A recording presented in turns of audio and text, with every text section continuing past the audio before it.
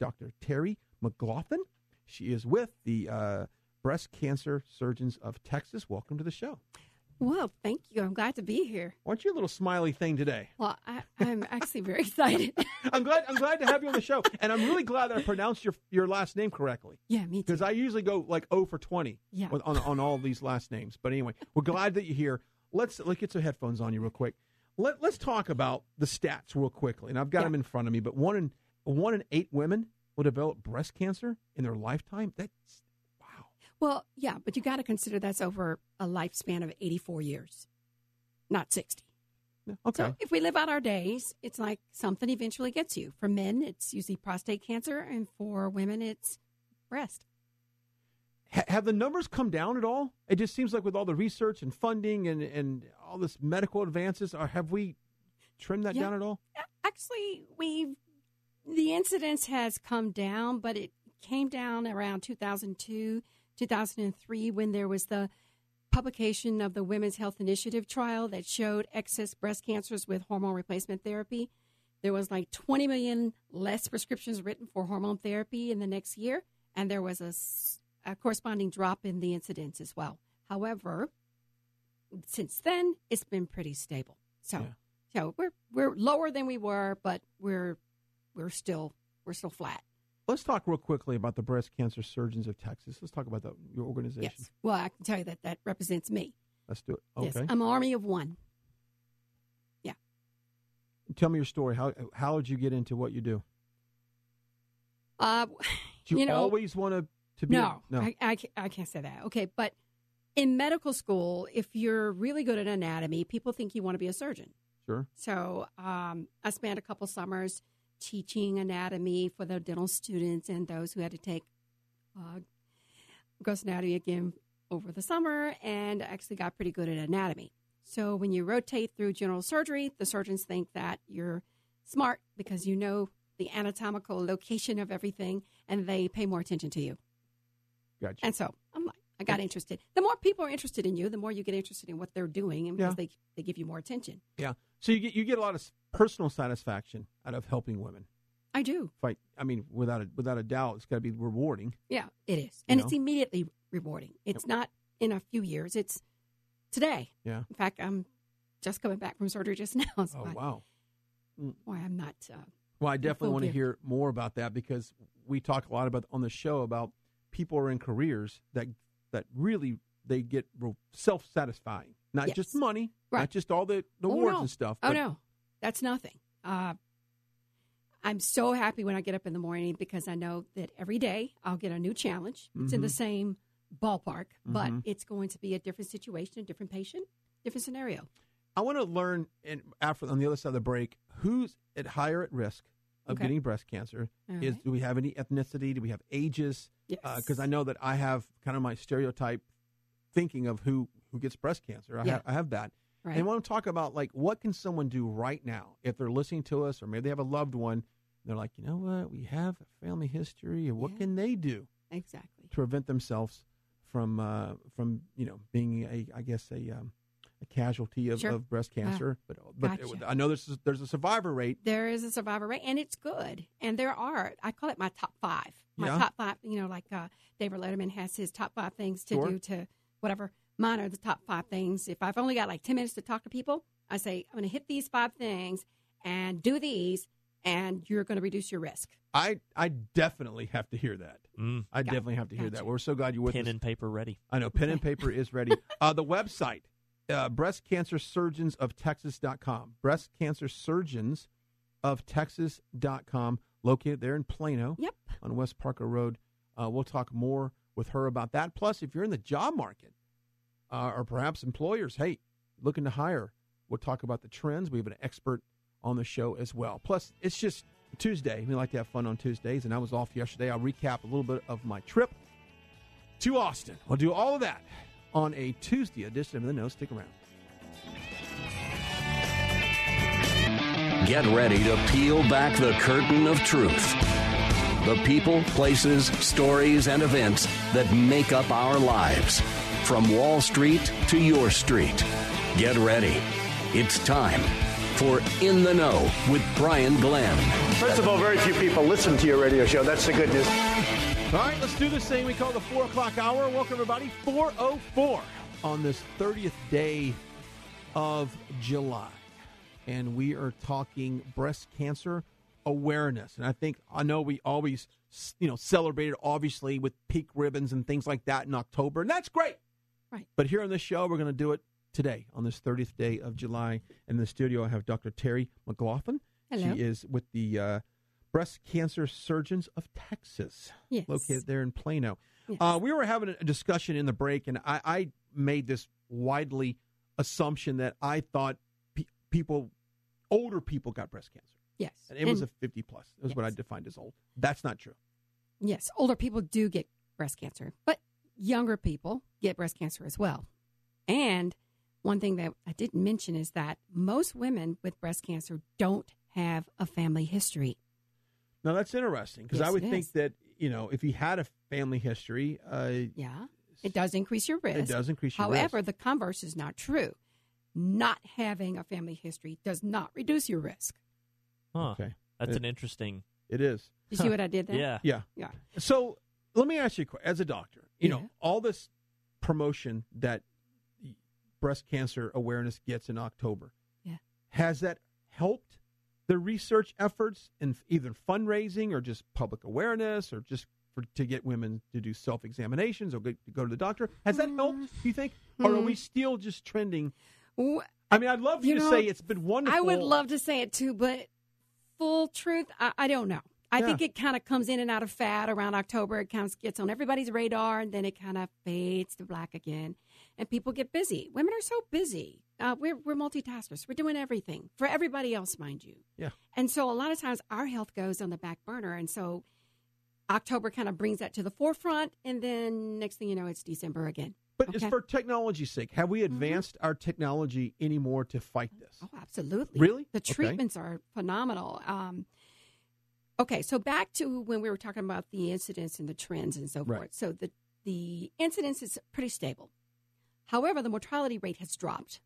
Okay. People are surviving more with breast cancer. It's not a death sentence anymore. It is absolutely not a death sentence. In fact, if women are screened and they are diagnosed at stage 1 and 2, they have close to 100% survival potential. I mean, of course, not everybody's going to have that. But again, that is phenomenal. I mean, 90% use is a good number too, but it's even higher now. That's because of a combination of screening, and we have better drugs, better medication, and then better support for said medications. Okay, let's break down racially. Does it have any particular race that gets it more than others?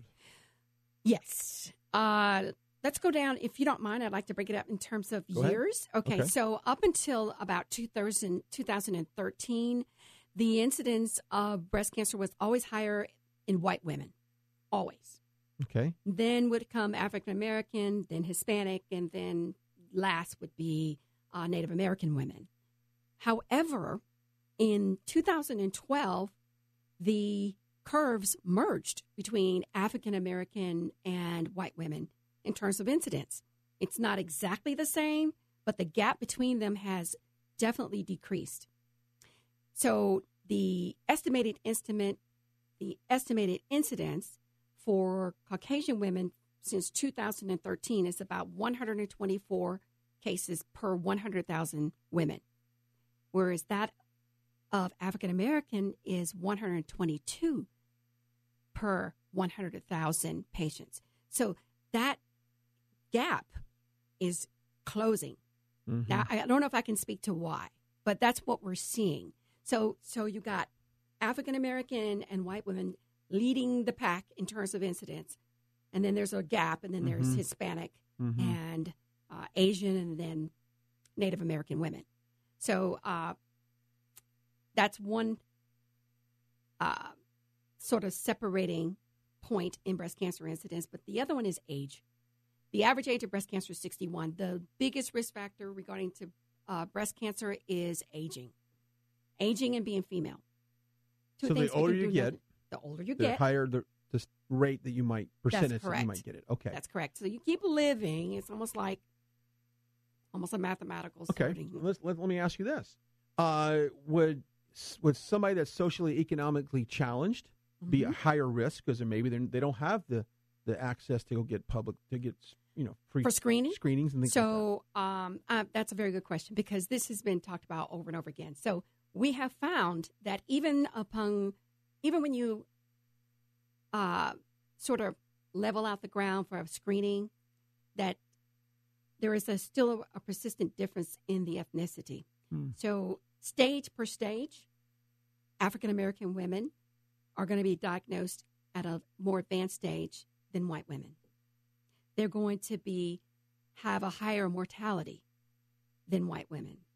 And those reasons are multifactorial. I don't know if you want to get into those, but one of them is that treatment, even though they may be offered treatment, sometimes they may not follow through with it, or there are associated limitations socioeconomically that do not allow them to get the treatments that they need to get.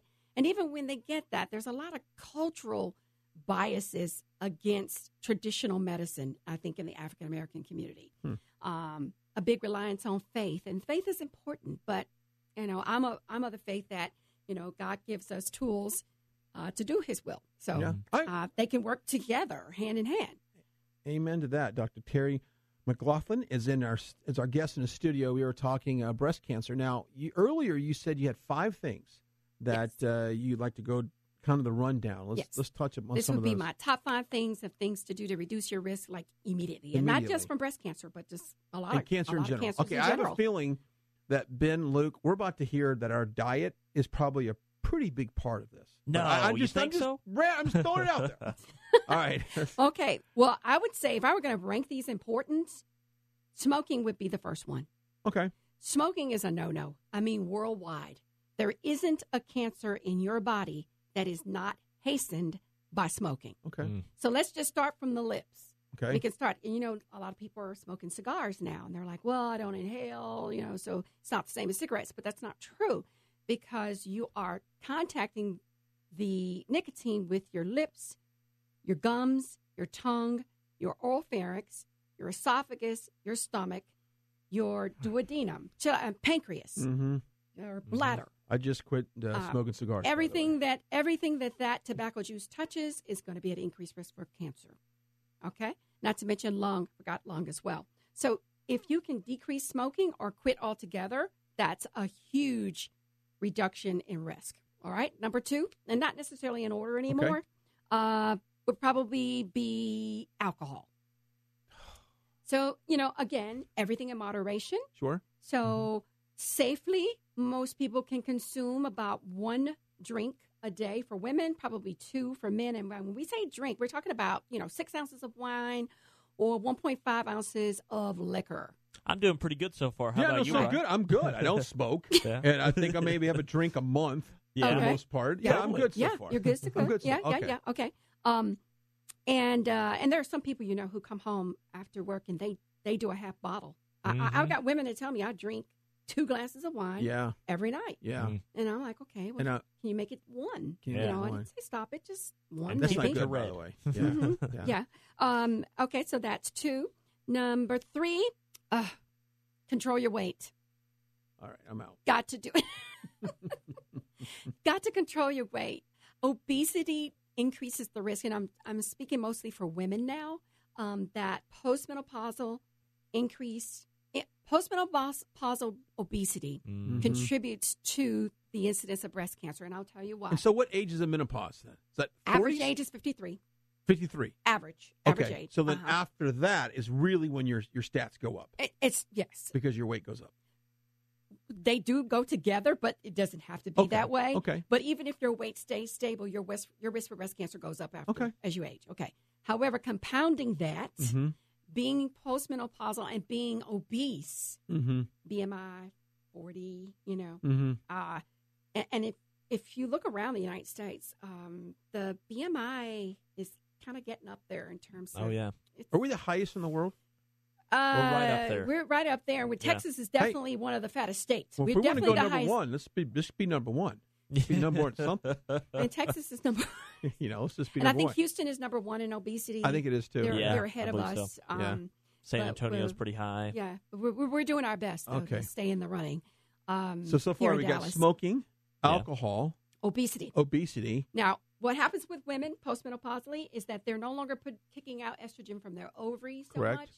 They are converting it from fat that they have that gets converted to estrogen. The whole system's turned upside down. It really has. The fatter you get, the heavier you get, the more estrogen levels you're having, and so that increases your risk. So control your weight, and how do you do that? Which is my segue to number 4.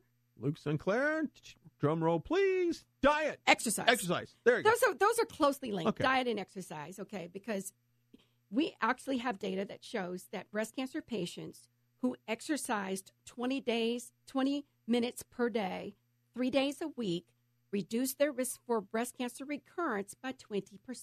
Wow. And that's all comers, whether they were thin or whether they were heavier. They reduce their risk by adding exercise. So it does something for us in addition to controlling our weight. 20 minutes a day, man. I like 20 that. minutes. I can do that. And it doesn't have to be extreme. You don't have to go get a trainer. It can be a brisk walk. It can be a jump rope. Yeah. I love it. Dr. Terre McGlothin is our guest in the studio. The website, Breast Cancer Surgeons of Texas, breastcancersurgeonsoftexas.com is the website. We'll take a quick break, come back, and we'll get your thoughts on a couple more things. Okay. And I want to, as far as the reconstructive options that women have, I want to talk a little about that. Plus, if you're looking for a job or you're a headhunter, or, if you're trying to hire some more people on your staff, we've got advice on how to do that. Listen, 6:20 a.m. KEXB, your experts in business. From Wall Street to North Texas, this is 6:20 a.m. KEXB. All right, welcome back. 4:21 on this Tuesday. We have in the studio Dr. Terre McGlothin. Make sure there we go. That's right. From Breast Cancer Surgeons of Texas. Okay, we were doing our top 5. We want to add another one to that list before we go into the next subject. And that last topic was? The last thing I want to point out was screening. Screening. And again, this can go for all cancers, colon, breast. Just get screened. Yeah. Get screened. And screening mammogram still is our best defense for early detection and having a great outcome for breast cancer. And that's with everything, right? Skin cancer. I remember going to the doctor for something, not what I end up walking out with, but, I didn't know that was coming. Right. So just go to the doctor. Just go. And you know what? We're seeing, even with insured women, less women screening. Even with insurance, where they give you one free Absolutely, screen where you get one whatever. free every year. And I think the reason is because there's some confusion about the recommendations from the national guidelines. So there's some of the guidelines that said maybe start screening around 50 or talk to your doctor. Maybe you can do every other year. Okay. And sometimes people go, you know what? I don't think they really know what they're doing. I'm just not going to do anything. Okay. So that's not right.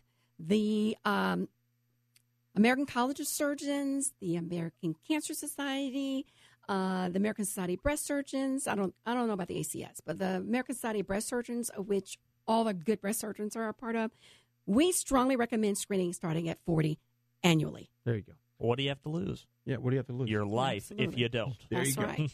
That PSA brought to you by Luke Sinclair. Nailed it. Okay, let's talk about the options that women have. After diagnosis. Absolutely. When it's all said and done, you go through the treatment, you kind of get your body, yourself back together. Right. So some women choose to have a breast removed rather than a lumpectomy, which is saving the breast. And so we're seeing actually a spike in the number of patients getting prophylactic mastectomies just because they want to. Mm-hmm. And they have 2 options for reconstruction. There are 2 broad options. They can remove the breast and not reconstruct, or they can have reconstruction that is started immediately at the time of surgery. It's done by a plastic surgeon. They would have met ahead of time, and we do sort of a tag team approach. I come in, I remove the breast tissue, leaving the skin envelope. We call it a skin-sparing mastectomy. And then the plastic surgeon comes in behind me, and he starts the reconstruction process. Wow. Most of the time it starts with a tissue expander, which is a flat balloon-like substance that they're able to inflate. It sounds kind of barbaric, but you inflate it in the office over 2 or 3 months, and then the actual implants are placed. The soft, gushy ones are placed, or they may choose to get what they call a DIEP flap, which is using the patient's own tissue from the abdominal area and relocating it to the breast area. The reason that's popular is because patients get a tummy tuck out of it. There you go. Hey. Nice. Right. 2 for 1. And insurance covers it. Oh. According to the state of Texas, patients have the right to have symmetry. Oh, I like that. So if one breast is removed and you got another breast that's maybe it's not quite as perky as the one they just made, you can keep it, but you have the right to have it lifted so that it's a match on the other side. What can we, as we kind of close out this conversation, what can we let our listeners, what do they need to know right now if they've had a family history or maybe they don't, like you said earlier, what's the message that we can send to them right now to get them into your office, go get them screened, and really just wouldn't you want to have a peace of mind that you've had that screening done? Yes.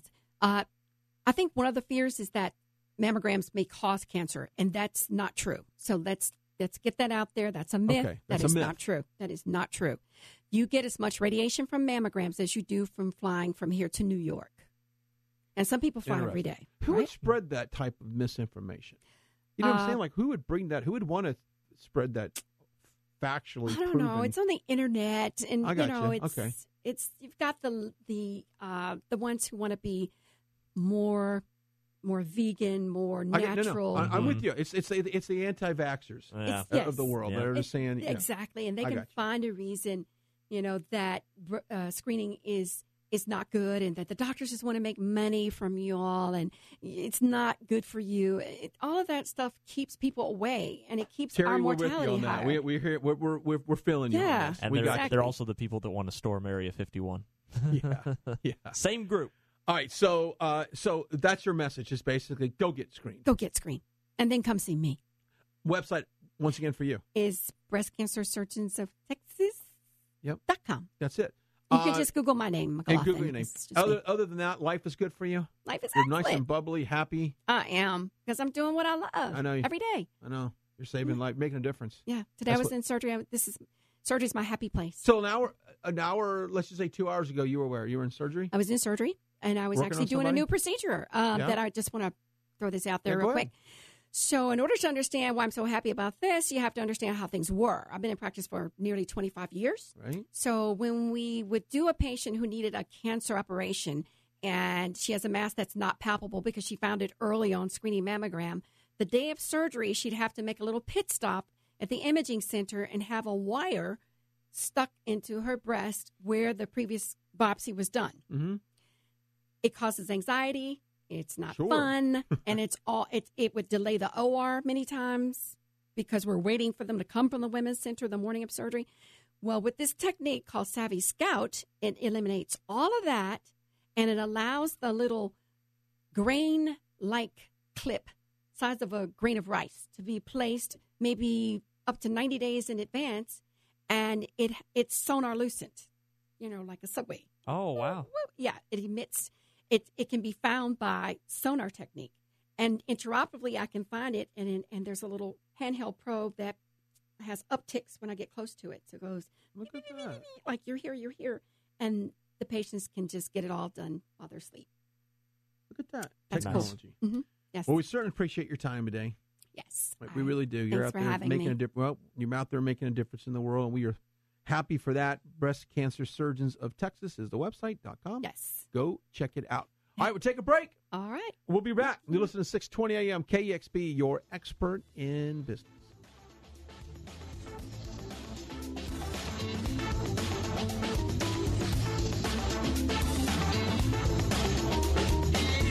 .620 AM KEXB, experts in business in North Texas.